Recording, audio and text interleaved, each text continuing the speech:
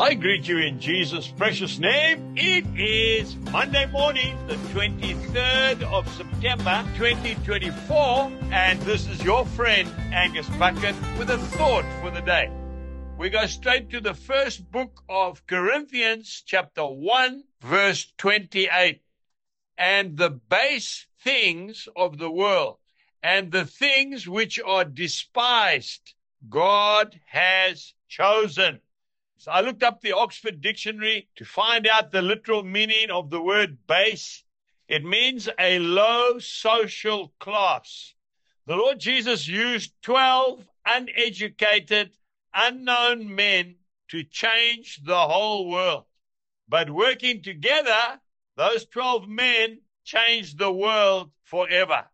And that's one thing I want to say to you today. Maybe you're feeling, I am worthless. Nobody cares about me. I can do nothing for anybody. Don't believe it. It's a lie from the pit of hell.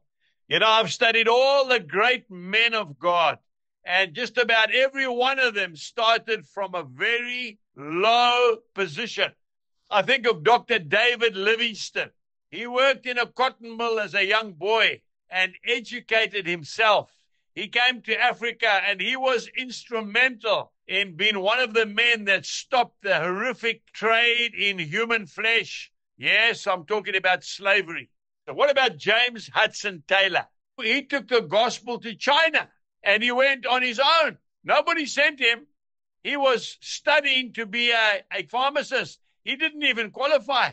And yet he was responsible in sending or leading 1,000 families to China to take the good news to those people. And I want to tell you something, not one of them was sponsored. They went by faith. And the greatest revival in the world today is taking place in the underground church in China. What about D.L. Moody? He was a shoe salesman. That man became one of the greatest evangelists the world has ever seen. He took the gospel all over the world. What about William Carey? He was a cobbler, not even a shoemaker. When somebody was taking the mickey out of him, he said, "No, I'm not a shoemaker, I'm a cobbler. I can only repair shoes." We must not look down on base things. I read this beautiful reading this morning by a man of God, and it says, in some of the great halls of Europe may be seen pictures not painted with a brush, but mosaics, which are made up of small pieces of stone, glass, or other material. The artist takes these little pieces and polishing and arranging them, he forms them into the grand and beautiful picture.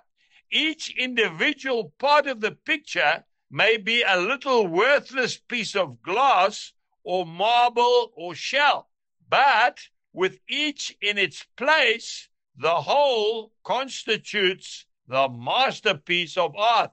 So I think it will be with humanity in the hands of the great artist. God is picking up the little worthless pieces of stone and brass that might be trodden underfoot, unnoticed, and is making of them his great masterpiece. Jesus bless you, and goodbye.